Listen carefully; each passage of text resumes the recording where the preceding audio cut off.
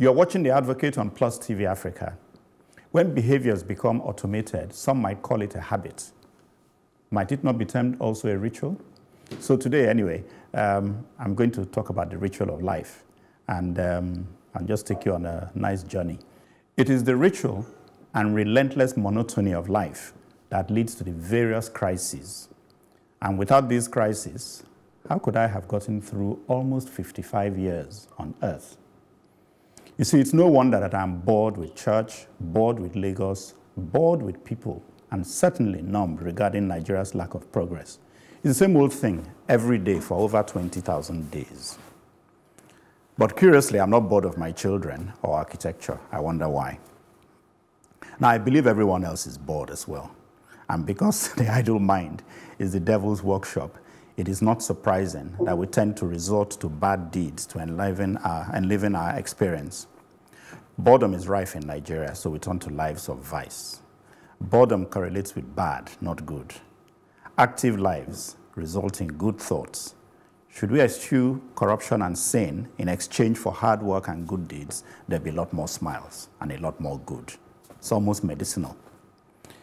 You will never find what you want in monotony. Ritual kills life. That's why no one likes school, Sunday service, meal times. It is time to change how we live. And the COVID break has shown us how we could have been living all this time. Cool down the pace of life, vary the days and weeks. You see, we need people who can inject fun into life. For instance, we had a short-lived experience in school in Warri, Nigeria in the 1970s, when a new physics teacher came to teach us. His name was Mr. Nwadike. He drove a very nice Volvo, told us he should be known as Big Brother. He had a rough afro and claimed he had only just come back from Texas. He said he was rich and was only teaching for fun, the lucky sod. He absented himself a lot from class. Any lesson he managed to make was great. So one day, I wrote a letter to the principal and asked my classmates to sign. It was a petition against Big Brother. Some refused to sign, especially those in the Christian Union Society. Anyhow, the letter was written and Big Brother was removed, and physics went back to being consistent but dull. I actually felt something of an anticlimax when he was gone, like I personally sacked him. So you see, I understand why men of yore had many wives. It was to kill boredom. Sorry, the director says I should off the mic, so it's okay. Honorable Chuka, please off your mic. You're off, I'm Jerry. That's enough, which please.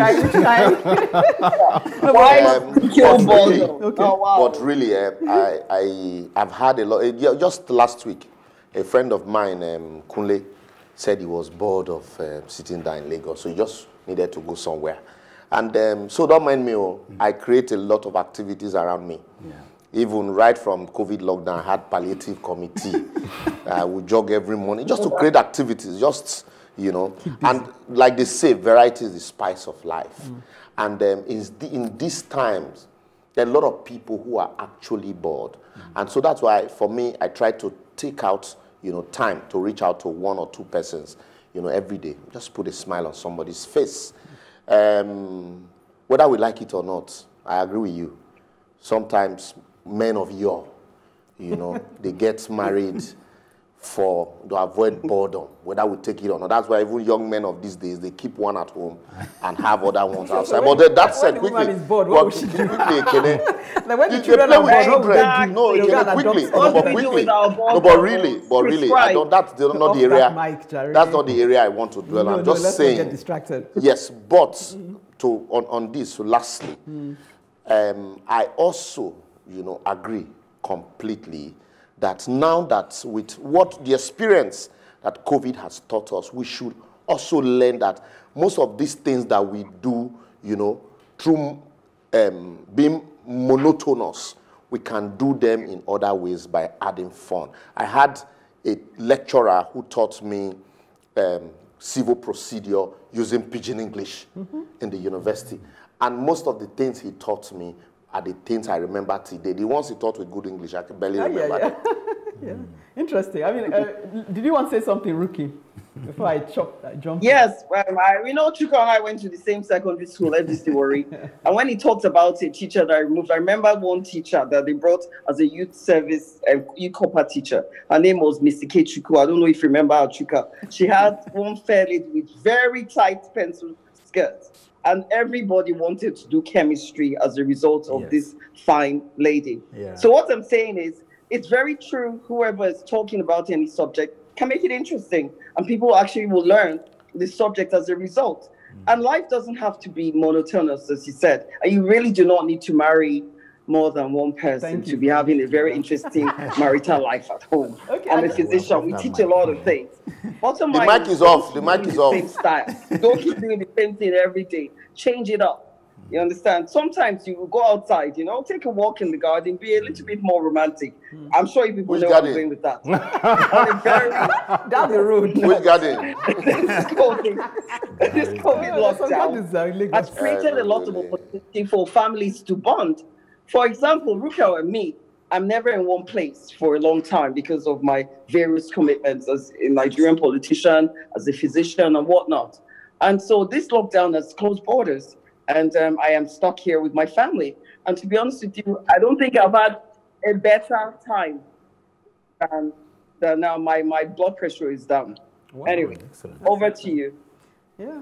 Do you want to? I mean, I'm the wrong person to ask about boredom because my life is anything but boring. So I just turned 30, so I have that privilege over everybody on this panel. That's what you think. He thinks for now, yeah. Even with COVID, I still died.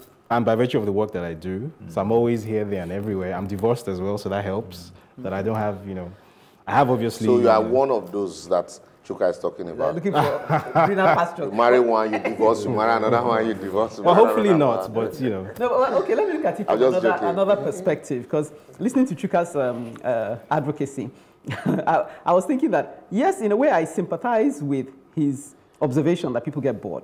And I was thinking, why do people get bored? It could be also because God designed us to be productive, be fruitful and multiply. So when you're not productive and you're not seeing yourself going along a certain trajectory, you can feel a bit stuck in the mud. Some people get depressed. Some people then internalize their frustration and start to do either abuse alcohol or vices, like you call them. It can even be productive, can be bored. Or be fruitful and multiply. No, but when I'm coming. But what I'm trying to say is, on the other hand, but because I'm not saying that monotony can be underestimated, because I value people who are constant. I have a lot of respect for people who are, come rain, come shine, come boredom, they just stay, they're able to discipline themselves to continue to deliver, whether it's a job, so for example, I want to big up my husband. I was looking back at some pictures where like 20-something years married, and looking back at pictures, and I'm like, 13 years ago, and this guy was there. We went through some very difficult times, but he was there like a stalwart, being the daddy figure, gingering, because at times I was so discouraged. But I could see from those videos, thank God, use the word. He gingered me.